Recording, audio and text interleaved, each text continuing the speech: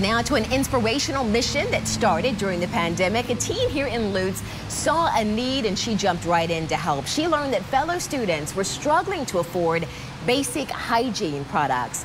I profiled Anya Patel last year when she launched Periods during a pandemic. No Girl Left Behind, and we caught up with her recently to find out how her mission's been going.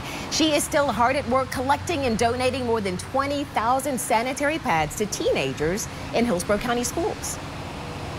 Even in a developed country like America, 1 in 5 students struggle to afford these basic necessities of menstrual hygiene products. And these conditions are even worse right now because of this current COVID-19 pandemic. And after learning about all of this, I just felt really inspired to take action within my community. Yeah, in a big way. Anya is continuing her mission through the Global Girls Initiative, a nonprofit that she started. You can read more about her efforts and how you can help her by going to abcactionnews.com/Lutz. Anya is such an amazing girl, and she's an awesome student too, Jay.